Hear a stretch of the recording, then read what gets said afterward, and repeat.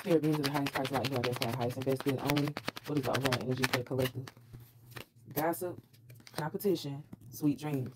Let me tell you what numbers I see. 7-7. Okay, so you may be seeing 7-7. I also see 5.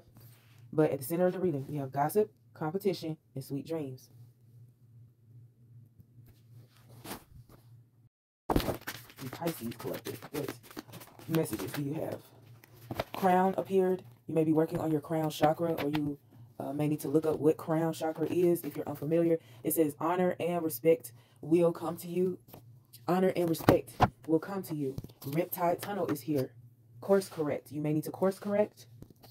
It says, I have married the love of my life and our relationship is blossoming daily. I see Shakti, which is the divine feminine cosmic energy. I also see unicorns, the number 30. Someone here may be 30 years old. Don't have to be. But it says, spread the light of the unicorns. Water codes are here. You may have ancient wisdom or you're interested in ancient wisdom. It says, the intelligence is within you.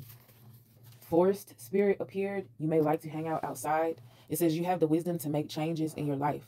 If you act with authority and let go of doubt. Thank you, Spirit. Number 28 is here. Someone may be 28 or born, no, it can't be born on February 8th because I don't think that's for Pisces. But yeah, you may be 28 years old who's listening to this. It says you are attracting your soul family. You're going to experience happy reunions, support, and order from chaos. You may be someone who has a background in counseling. It says you heal with kind words. You give wise advice in an empathetic ear. If you're not in counseling, you may want to consider being in counseling. It says Ishtar. Boundaries. You love yourself enough to say no to others' demands on your time and energy. Okay. It's looking good so far. Let's move on to the Kipper deck, Pisces, and see what we have for you. Let's do a quick overview. We have gossip, competition, and sweet dreams at the center of the deck. You may be seeing 7-7. It says honor and respect will come to you. You may need to course correct. It says I married the love of my life and our relationship is blossoming daily. Shakti is here, the divine feminine cosmic energy. You may be a unicorn. It says to continue to spread the light of the unicorns. There are water codes all around you. Ancient wisdom, the intelligence is within you. You have the wisdom to make changes in your life. If you act with authority and let go of doubt. Happy reunion, support, and order from chaos is around the corner because your soul family is here. Counseling, you heal with kind words, wise advice, and an empathetic ear. And boundaries, you know how to set your own boundaries. Spirit, do you have anything else for the Pisces collective? Anything else for the Pisces collective? Pisces collective. Thoughts?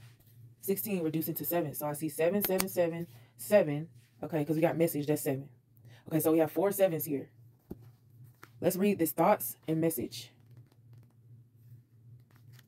This card represents the thoughts of a man the questioner is interested in. His thoughts are positive when not touching 8-14. Okay. It says it could also mean making plans. This card, perhaps Kipper's great gift at last, a card directly addressing thoughts and matters of the mind. This card is generally positive. Here we meet the artist in his studio, adrift in his vision and struggling to realize his perfect portrait of a lady. While traditionally called his thoughts, it may also represent the sitter's own concerns, preoccupations, and obsessions. Read the cards around this one to learn all the thoughts. Okay, the card above will generally be the main preoccupation, while the one below may be what is being avoided. In accordance to the question, when surrounded by challenging cards, thoughts may reveal things you didn't want to know. More abstractly, it can also describe a thoughtful person when next to a significant or other character card.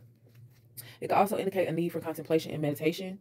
This is a card that reveals your consideration or your opinion or the thoughts of others. Though it often indicates thinking about love or a person and feeling firmly connected with someone, it seems somewhat platonic in love matters. It also shows your memories and ideas. It encourages you to reflect thoroughly and to explore new ideas.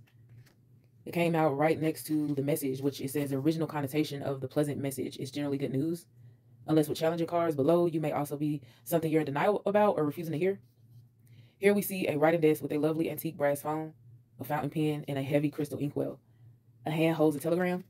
Still in this envelope, inside the letterbox, we see different kinds of written notes, a business or a calling card, a folded letter in its envelope. It stands for all forms of messages and communications like phone calls, texts, emails, letters, documents, notes, papers. And as it's the 7th card, it could represent 7 days or 1 week. Informal communications such as letters, texts, notes, memos, phone calls, voice messages, and emails.